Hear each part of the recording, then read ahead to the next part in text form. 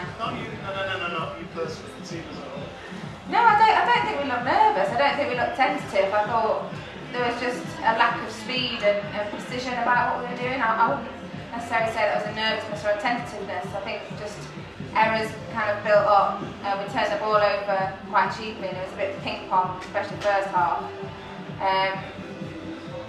Yeah, maybe some of the young ones we just need to get our first game out of the way.